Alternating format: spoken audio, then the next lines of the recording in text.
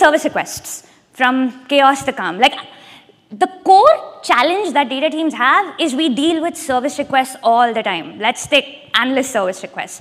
What does this metric mean? How is it different from metric Y? I want to see metric X by geography instead of segment. Can someone confirm if this is the right way to join these tables?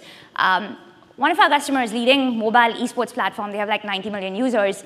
Their analyst team, 80-member analyst team, they figured that they were spending 40% of their bandwidth addressing like ad hoc data requests. That's like half the team basically spending all their time answering questions like this.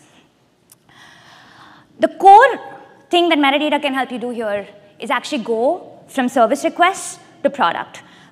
So as you start thinking about each of these service requests, how do you make these service requests reusable and reproducible?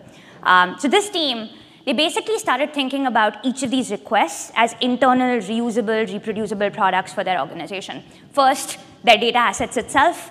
How do you make that reusable? You know, what does the column name mean? Is this updated? Like, you know, we have these like asset profiles. Like, think of like a GitHub code repo, right? When you onboard an engineer, you just share a link to a GitHub repo. It has your code, your documentation, your revisions, everything in that same space.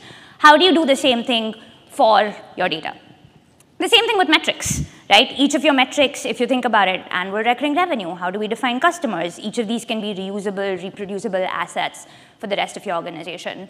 And the third is their queries itself. Every analyst I've spoken to at some level has this like notepad file on their desktop, and it basically has these SQL snippets in it. Yeah, right?